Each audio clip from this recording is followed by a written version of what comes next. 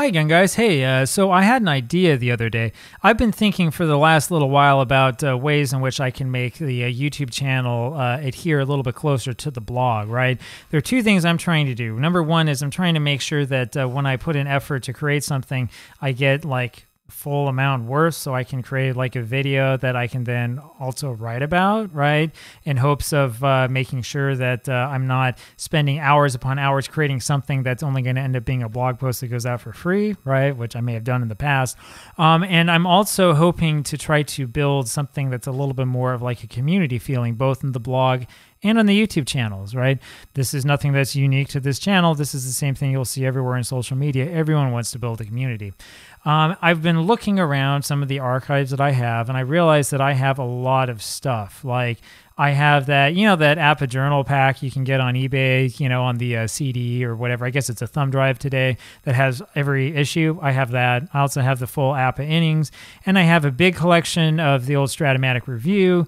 And I also know of a number of forums on Delphi with tons of information, and a couple of other places too that has a lot of information. And I thought, what would be interesting to do?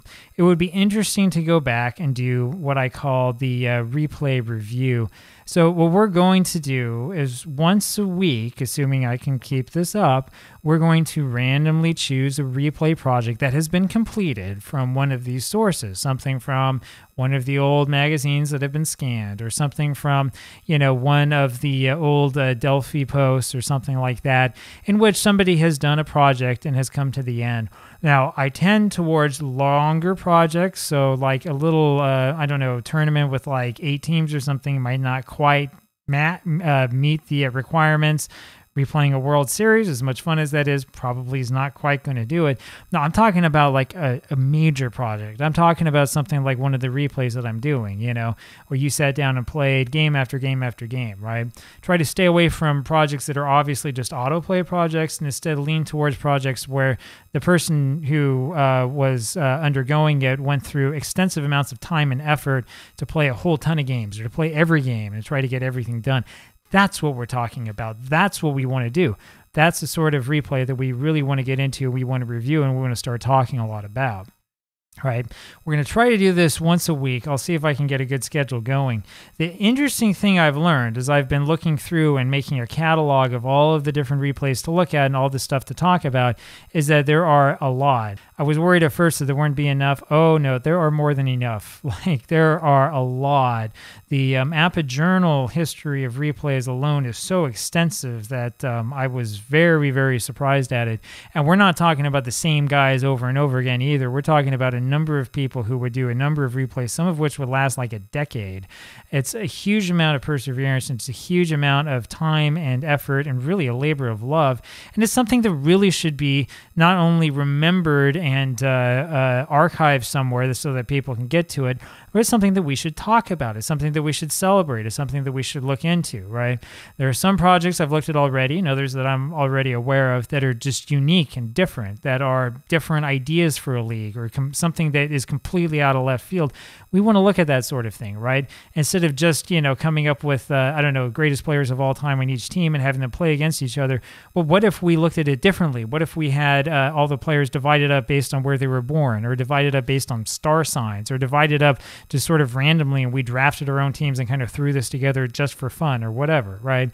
That's the sort of thing that we're looking at. We want to see things that are unusual and usual.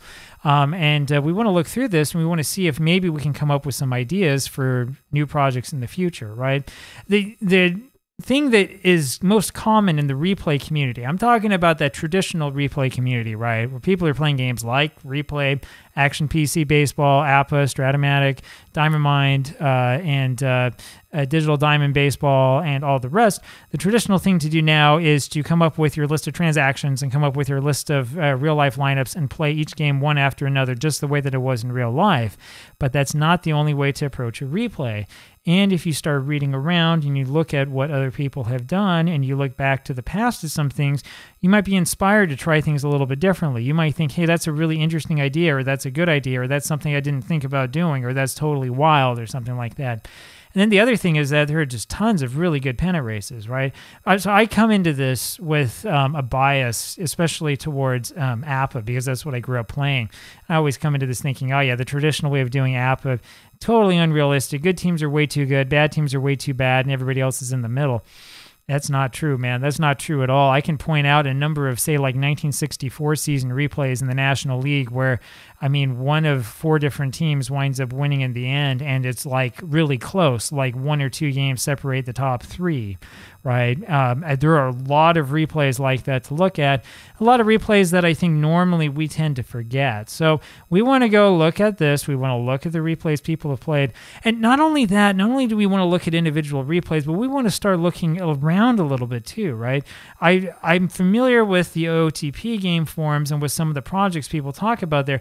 Let's go take a look at some of those, right? Some of you might not be familiar with exactly what happens in there, so we'll go pick a whole bunch of those and go take a look at them and see what happened, see what the project was like, see were they happy, were they unhappy, did you meet your goal, did you not meet your goal, is it interesting or is it not interesting, right? And then we can determine that on our own. So that's what the idea is. I'll put it to you this way. At any point in time, and I will repeat this, at any point in time, if there's some replay you know about or something that you really want to be featured, like let me know and I'll make sure to feature it. I'll have it skip in line. And, just as long as it's available in some format publicly, I need to have, standings and stats to look at or whatever. It's best if you have a story behind it. If you don't, I mean, it's okay. But we like stories. We want to hear about what it was like to play through it. Just last night, I was looking at an old APBA Journal issue, and some guy was talking about, when I started this replay, my son was a toddler, and now he's 19, right? That it's finally done. That's the sort of thing that's interesting to find out. How did this replay intersect with your real life, right? Was it awful? Did your wife leave you because you were playing this game too much? That used to happen back in the day. Does that still happen today? I don't know, right? Or was it just something that was in the background? Was it something that came into the foreground sometimes, right?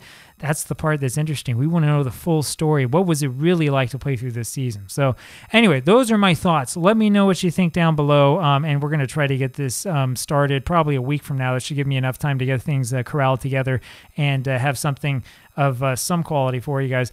All right, I'll talk with you guys later. Bye.